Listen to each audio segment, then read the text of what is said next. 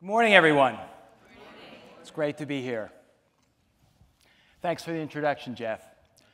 I know a lot of you are wondering, who is this guy in the wheelchair, and how do you get to end up being in a wheelchair? Well, almost 4 years ago, on the Saturday of Thanksgiving, I went out for a bicycle ride with a group of friends. We went up to Harriman Park in New York State, and it was an unseasonably warm day. And I was thinking, this is probably going to be my last warm weather sport before ski season kicks in.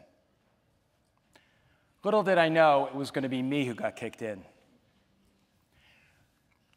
We were almost done with the ride. Most of my friends had headed for home, and it was just me and Zach. A few miles from home, and then all of a sudden, an out-of-control SUV starts hurling toward us. It was 1 p.m. in the afternoon, and she had fallen fast asleep. I don't know how that happens. She hit Zach first. She sent him flying over the guardrail and almost into the nearby creek. And then she came for me, and she hit me head-on without braking. I was medevac to the hospital after I went flying over the car and onto the pavement. I think about that moment in time every day, and I guess I will for the rest of my life. It was nothing I could do. The investigators said, no evasive action. It happened so quickly. By all accounts, I should be dead. In case you're wondering, I'm not. At the hospital, they had a lot to do. They induced me into a coma, assembled a team of trauma surgeons, and they went through a checklist of things to do. Prevent me from bleeding out, reconnect my lungs to my aorta, address my massive internal injuries, figure out what to do about this femur that was sticking through my thigh, take out my spleen, and stabilize my spine. It was a lot to do. I don't remember a lot from my almost 2 months in ICU. I'll tell you one thing I do remember was when the neurosurgeon came into the room and he said to me, he broke the news that I would never walk again. He had to come into my room 3 separate times in order for it to sink in. I mean, I knew I couldn't move my legs. I had these big external fixators on them to allow my bones to heal. I just assumed once they were ready to come off, all would be good, right? I couldn't digest the news. How could I? I was 51, I was fit, I had done nothing wrong, and in a few seconds, my entire life as I knew it was destroyed. From the hospital, they sent me to rehab. I went to Kessler Rehab, one of the top rehab hospitals in the country. And it's particularly well known for treating people with spinal cord injuries like me. The irony is, Kessler is located in West Orange, New Jersey, my hometown. And this is not the way I wanted to head back, particularly after what I had written in the yearbook 33 years earlier. Think back to 1978. I was a huge Bruce Springsteen fan. Who from New Jersey wasn't? And we were asked to submit a picture and a quote. I didn't know what to do. I figured I'll choose the last line of my favorite Bruce Springsteen song, Thunder Road. It's a town full of losers, and I'm pulling out of here to win. It seemed so witty at the time. But like many things that I did in high school, not very well thought out. And I regretted it almost immediately. Back to West Orange and Kessler. The loser, me, had returned. On my first physical therapy session, they sat me up and I passed out. It was going to be a long road. Every night at Kessler, I'd sob myself to sleep and hope that when I'd wake up in the morning, the nightmare would be over. It wasn't. And then the next night, and the next night, and almost every night for the almost 11 weeks that I was there, I sobbed myself to sleep, hoping with all my heart that this was a bad dream and I would wake up and everything would be back as it were before. It wasn't. When I was discharged from Kessler, I came home, but the enormity of everything that happened prevented me from moving forward. I kept saying, why me? Why did this happen to me? I had a lot of trouble letting the anger go. Why me? My wife, Betsy, said, why not you? Stuff happens. It happens to everybody. But what she didn't say, and what we both knew, it didn't just happen to me. It happened to her, it happened to my 3 daughters, and it happened to those friends and family who loved me. But for me, it was a constant. I just couldn't get away from it.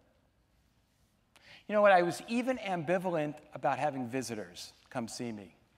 Because when people came to see me, it brought the reality back home. It made it all the more real. There I was, this dazed, scrawny paraplegic who could barely move.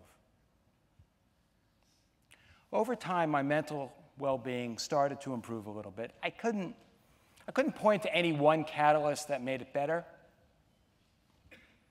But I guess in bits and pieces, I started to resign myself to the way things now were and to make adaptations to it.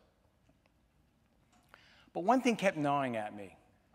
As much as my wife, Betsy, was so attentive to me, she was also helping my kids manage their lives. And they were doing great things, and they were moving forward through high school, into college, academic, athletic accolades. And me, I was still standing still. And then I realized I ran the risk of them moving on without me. I mean, their lives were going on. And I didn't want to miss them. So I decided to re-engage and to become the father and the husband that I was before. At about this time, a year and a half ago, one of my closest friends died in an equestrian accident. She was an incredible human being. And she strongly believed that we all have a responsibility to make a difference in the world.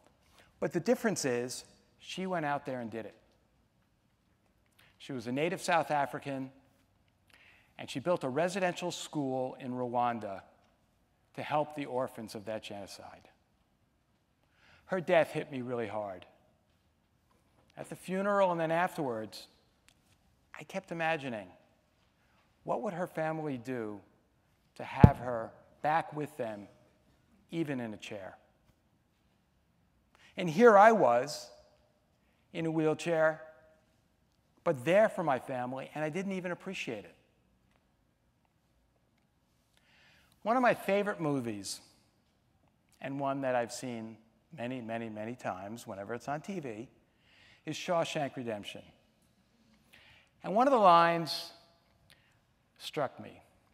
Tim Robbins and the Andy Dufresne character says, "Get busy living or get busy dying." And that hit home. I realized, yes, I'm in a wheelchair, but there are things I can do. I can contribute. But what would I do? I couldn't go back to my career on Wall Street, where I traveled once or twice a week in the US and numerous times to Asia. That just wasn't going to be practical. But I had to find something to do. And as it turns out, my experience after the accident threw me into the world with a first-hand look at the world of caregivers and caregiving. Look, I had a caregiver now. I had helped my parents manage their caregivers. And it quickly became apparent to me that the system is expensive, frustrating, and inadequate. So what could we do about that? Well, when I was discharged from rehab, my insurance gave me 2 months coverage for caregiving. Okay, 2 months. 2 months are over. Now what do I do? I need a lifetime of care.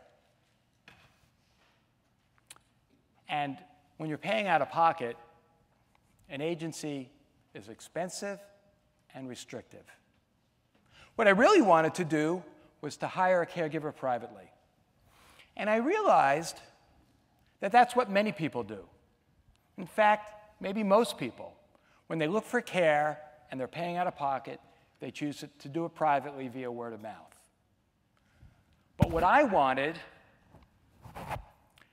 to know, was it possible to know whether my caregiver was reliable, trustworthy, or even a criminal? I couldn't. There was no way to know. And I figured that the home care system that we have in the US is broken. And I could come back with a better model. And that's what I've done. I've named my company Lean On We, with a W. So what we've done is we've created a network of caregivers. And on that network, you have pre-screened, vetted caregivers fully visible on the gallery of the website. So a family that wants to hire a caregiver privately, they can come on the site, and instead of using that caregiver that their neighbor's uncle used 2 years ago, they can get access to our highly recommended FBI fingerprint checked caregivers. There is no greater peace of mind you can have for somebody coming into your home. As the business has progressed, I've been reinvigorated.